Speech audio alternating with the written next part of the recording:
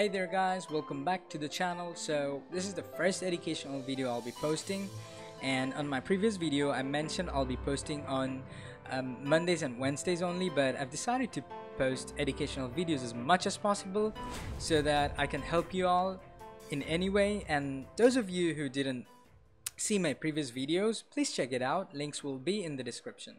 So today we're going to learn about ecosystem. And ecosystem basically is a community where both biotic and abiotic components interact with each other as a system.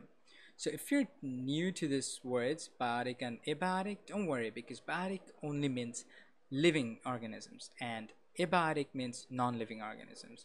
So to help you guys, I've put some pictures down here.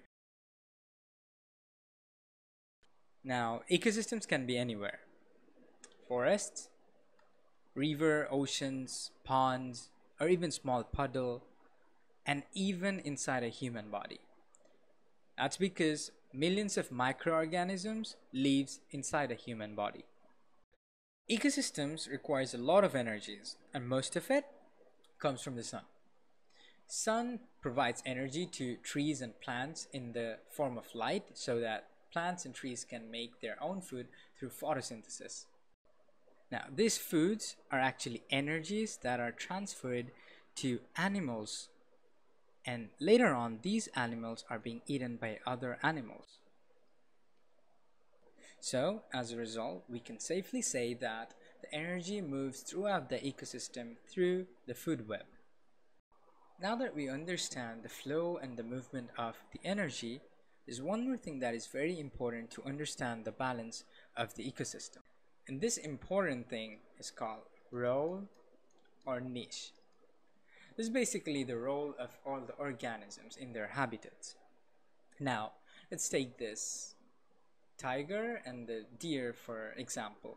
The role of the tiger is to eat the deer, and the role of the deer is to eat the food from the tree. Hence, the energy can be transferred from the tree to the deer to the tiger. Now, let's reverse the role of the deer for a second. If the deer had to eat the tiger, and the tiger also had to eat the deer, none of them would have ate the food from the tree.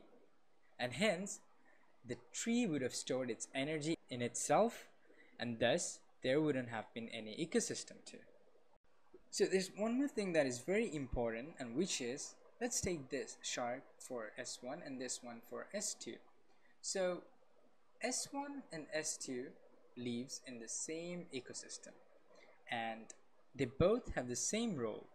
So the law is that when two organisms in the same ecosystem has the same role, they have to fight it out till one of them breaks and leaves the ecosystem, or even might get extinct. Well, that's all for today, and I hope the examples I've showed helped you a bit to understand the ecosystem. And if you have any more questions, comment down below, and if you like the video, please subscribe and hit a like button. Hope you guys stay well, and thank you for staying till the end.